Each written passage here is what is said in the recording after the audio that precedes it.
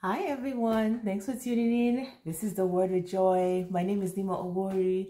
God bless you and thank you for joining again. So today we're going to continue with the fall of man. And if you haven't watched the first couple of videos, I think it would be a good idea to go back and watch them so you can follow the sequence of what's happening. But before I go into that, I just want to welcome everyone again. New people who've been watching for a while, appreciate you. If you're brand new, please subscribe so you're notified, and also click on the notifications bell so you're notified when a new video comes up. I'm not very consistent these days, but I do try to keep up as much as possible by the grace of God. So I can't promise what day the video will be anymore. I say Tuesdays and Thursdays now, and then Tuesdays, and then it just was like whenever you see it, you see it. So just whenever you, so it's good to have that notification so you know when I have a new video.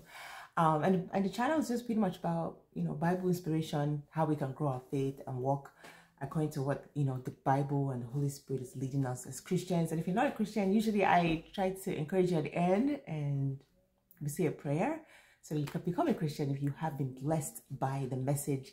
All right, so like I said, fall of man. We did talk about, like, when you go to Genesis 3, you see when there was a whole background about the serpent talking to Eve and deceiving her. We talked about how he was like, oh, I'll give you knowledge of good and evil, but we don't really need all the knowledge. Like, there's some knowledge that's just not even, like, it's just not, you don't need it, right? I don't need to know how and like a serial killer goes about doing his job. Like, I don't need that knowledge. It's evil knowledge, right? It's just all knowledge of all the bad words that people are saying. I don't need it. Like, so there, how he deceived her, and I think she needed both type of knowledge and was unnecessary for her.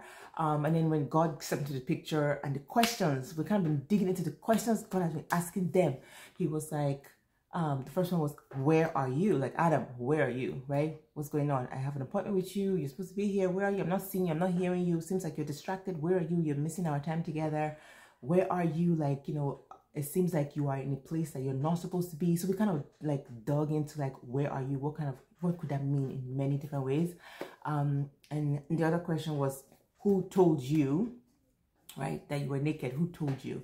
And we talked about the voices that we hear, even our own voices, contradictory to God, voices outside, voices that who we're close to, that we are allowing to like influence us, or the places that we are allowing ourselves to be. We may not necessarily want to hear or do what those people are doing, but you're in such close proximity that you're not going to miss being influenced by what is happening around you, even though you're not supposed to be there, right? So who told you? Like, who are you? Who do you believe? Like, who told you? It's also part of like, who do you believe? Because if a 5-year-old tells you, oh yeah, I'm gonna give you a job, you just laugh and be like, that's cute, but if somebody who has influence, somebody who owns a business maybe says, oh yeah, I'm gonna give you a job, you take it with more seriousness. You accept it, you believe it, you look forward to it, you like start making plans, you do all these things. You're preparing because of the who told you, because you believe the authority of that person to actually like provide that kind of assistance to you. So that's what we talked about last time. And so today we're going to go into the next one. This is Genesis 3:11b, and the question is, have you eaten from the tree of which I commanded you that you should not eat? So let's pray, guys. Let's pray.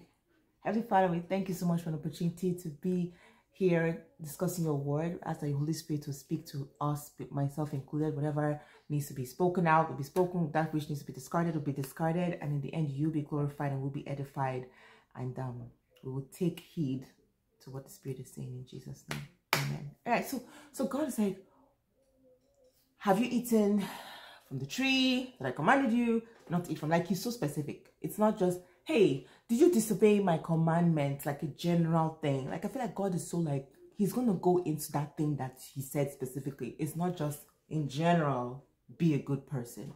Because he gave them specific instructions. Do not eat from the garden that's in the midst of the garden, from the tree that's in the middle of the garden.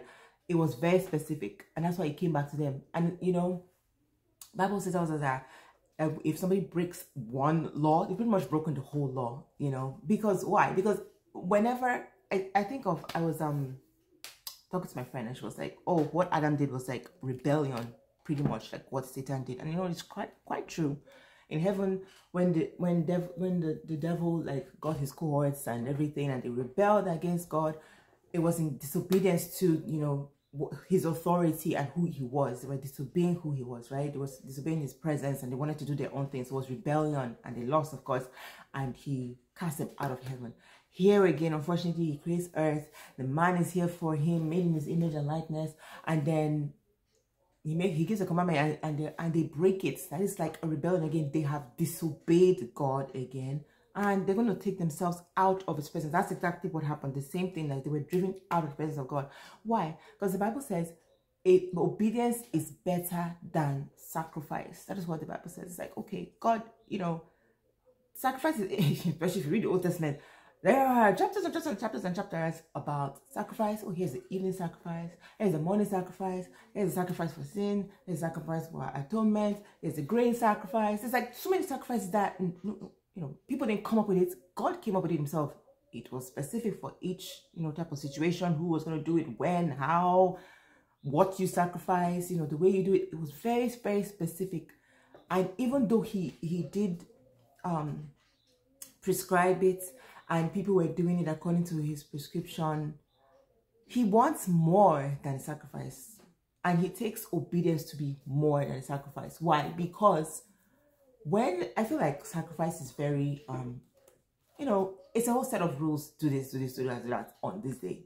If you check all the check marks, good, you know, but what is in your heart? Aside from, I've done do, and that's it, right? Like, it's just like mechanical, automatic. Think of things, automatic things like your bills going out. You don't think about it. You don't like go, oh, let's see, which one should I not pay this week so I can pay the other one, right? That would be a different situation versus when it's automatic. It just goes out and you're not thinking about it. You don't even remember because it's just going to go and it doesn't affect your life, right? That's like an automatic thing.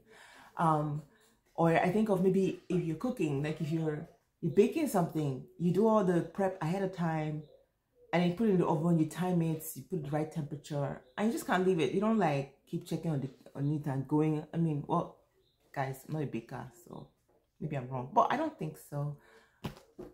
Yeah, you generally would just set it and forget it, kind of thing. Just like leave it and just, you know, go. The timer will come off and you take out your cake.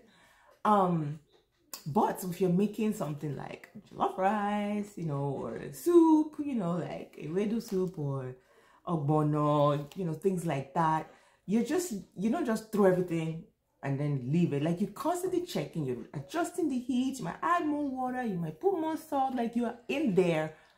It needs like a closer, what they call it, interaction. So that's why he likes obedience much better, right? Because with obedience, it's not just, oh, I've done all these things, blah, done, check mark, I'm good. It's more of like a constant listening, a constant like, oh God, what am I doing today? Oh God, what do you want me to say? How should I react to this? Or even just him just giving you information. Hey, do this instead of what you've been doing, you know, like change what you've been doing. Like, I know this is generally like a religious way, but I want you to do this instead, right? I want you to go this route. Like, God might just give you those type of instructions, right?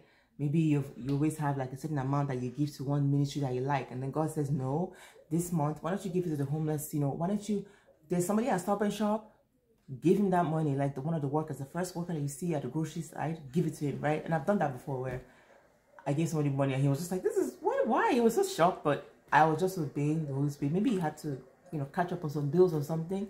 And guys, it wasn't like I just had extra cash. No, it was earmarked for something else. But that it was redirected, you know. So that's what God wants. Like with what they call it, with obedience, which is better than sacrifice, is that you're not just following the letter of the law, but you have to listen to the Holy Spirit. You have to listen to what He's telling you and directing you, right? So in back to the text of why it was important for them to obey is that it took them out of the presence of God. It took them out of His protection. You know, like we haven't gotten there yet, but the end of the matter was like, you have to get out of Eden, kick them out of that beautiful place. You know, that place of, it was a place of beauty, place of rest, a place of provision, place of protection, a place of His presence, right?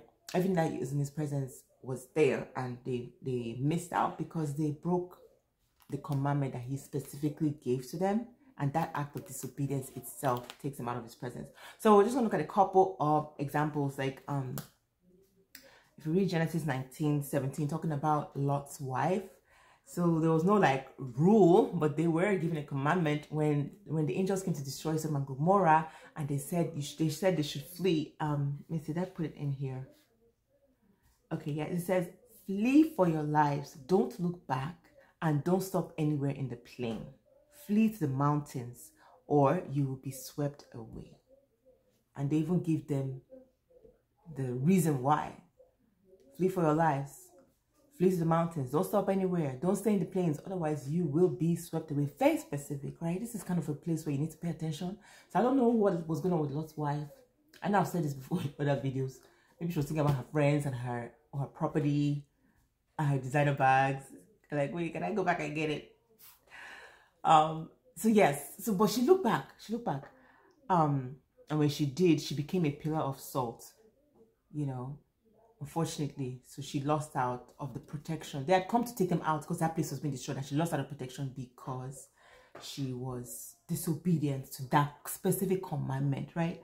Remember we talked about in Taught to No War, we're talking about the children of Israel, and when they went to Jericho, God had told them, you know, burn everything, destroy everything, don't take anything. It's you know, do not take anything from here. And somebody who was greedy, Achan was greedy, and he took some items from that place and hid them. And then when they were about to go into another war with Ai, they lost. And the reason why they lost was pretty much because of disobedience. And this is what God said. He said, Israel has sinned. They have violated my covenant, which I commanded them to keep. It's like, I gave you something, I told you something specific. You did not do it. They have taken some of the devoted things, they have stolen, they have lied, they have put them with their own possessions. This is all, the disobedience led to all this, right? They stole, they lied, they put things that were not supposed to be put with their own stuff. That is why, he said, that is why the Israelites cannot stand against their enemies. They turn their backs and run because they have been made liable to destruction. I will not be with you anymore unless you destroy whatever among you is devoted to destruction.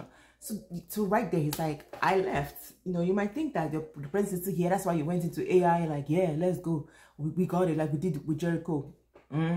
Wrong. God is like, I will not be with you until you reverse what has happened here. You take care of that disobedience. And unfortunately for Achan, everybody in his family, even his cats and dogs, monkeys, donkeys, cattle, whatever he had, whatever he owned, everything was destroyed because of that disobedience. He was taken out of the presence, taken out of the camp.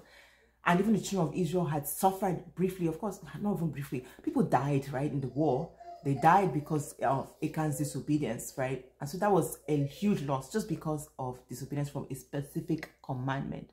The most common one that we know is King Saul in 1 Samuel 15. You know, God had told them to go and destroy the Amalekites in the war, to destroy everything, including animals, and everything was to be destroyed. That was the rule, that was the law, that was the command that was given, specific commandment that was given to him.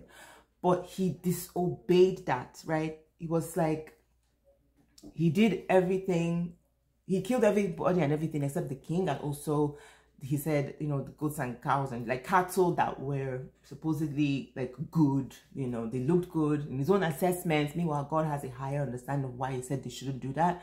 And he kept it. And because of that, the kingdom of God, the kingdom of Israel was taken away from him at that moment. You know, Samuel was really upset and said, look, God has now said he has stripped the throne and taken it away from you and given it to somebody better than you. Somebody better being somebody who had a good heart. Remember, David was always known as the one who was after God's heart. Someone that's after God's heart is not going to just follow rules. You're not going to do a checklist. Somebody who is constantly in his presence, constantly listening, constantly obeying. And that's why, you know, that's why he was preferred, because with David, God could see obedience.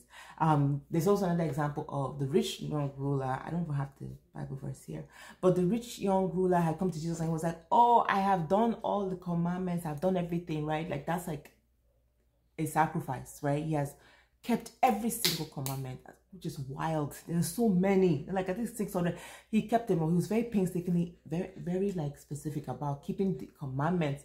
But when Jesus approached him and he came and said, what can I do? And Jesus was like, oh, well, sell all your property and follow me. And that was a specific commandment to that rich man. It wasn't told to everybody, right? It was like, oh, God is not telling us now, go and sell all your property. That was something for him to do, and he couldn't do it, and he left away sad, right? He couldn't stay in the presence anymore. He couldn't follow Jesus anymore because he was like, he had put something else higher. He couldn't obey this one, right? So that's the whole essence of this, is that God will tell us something to do or something not to do, and we need to pay attention. We need to listen to what it is, and don't look at the, you know, the religious side of it. Just listen to the Holy Spirit, because he will not contradict the mind of God, right? So whatever God tells us to do, it might not even be like a big thing. It could be like a habit that you have that is not even considered it's sin, right, in our eyes. But God is like, this thing is preventing you from staying in my presence.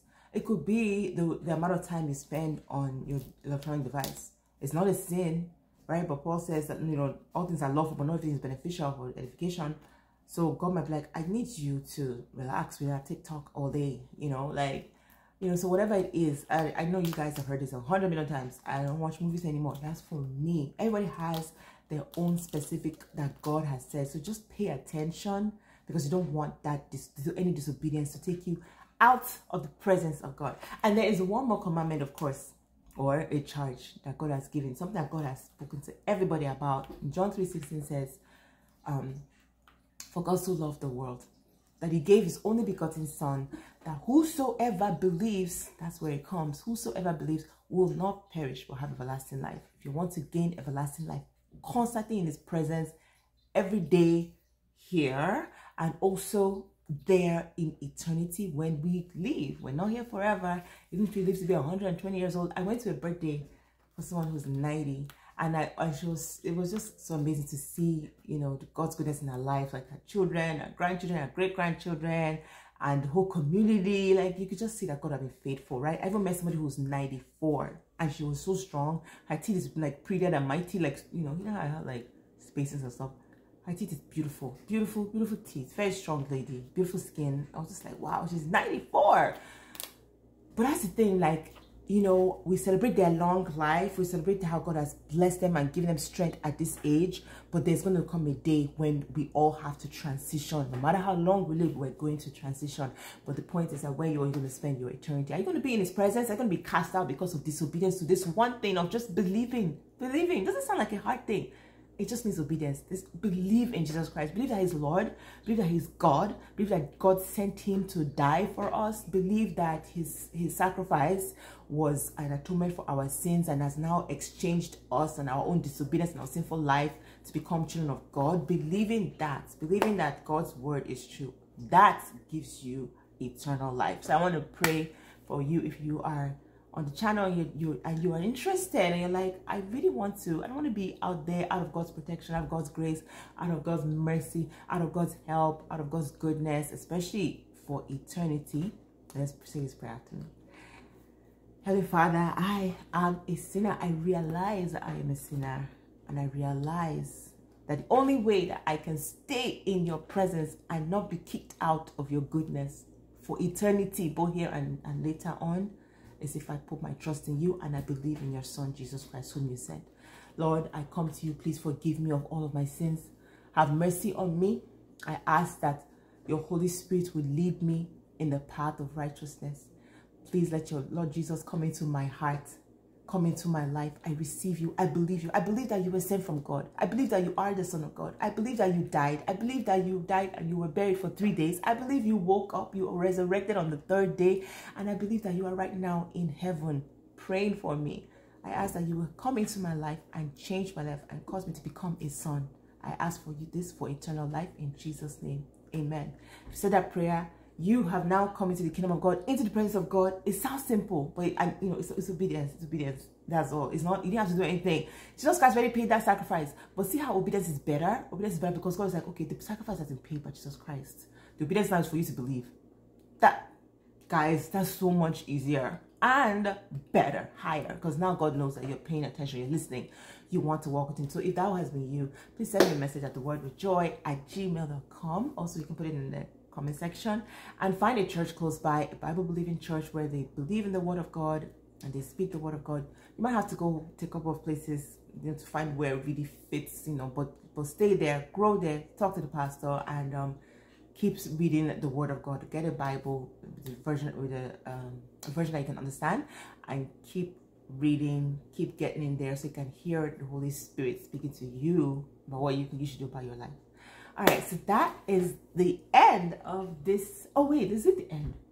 I think there's one more question. There's actually one more question. So there'll be another video, but it's really been a fun ride and very awesome discovering about these questions that God was asking, because these are questions that God, you know, will ask, might have to ask us at some point, right? Where are you? Like, who told you? Why do you believe that about yourself? You know, and have you broken my commandments? And for us, if you are broken, don't be, you know, don't be down the dumps. Just ask God for forgiveness. He is merciful. You know, go and read about David. God will forgive. God will have mercy on us. He will have mercy. He's a merciful God. He dwells in the abundance of mercy. It doesn't mean you should just take it for granted, but at the same time, reach back. Don't hide. Adam and Eve were hiding. They didn't go to him. When they sinned, they hid. We don't want to do that. That's the wrong direction. Like my pastor will always say, running to God is always going to be the right thing. No matter what you've done, running to him will make sense. It will all fit. All right. So thank you once again for joining. It has been the Word with Joy. My name is Nima Worry. See you next time. God bless you. Bye.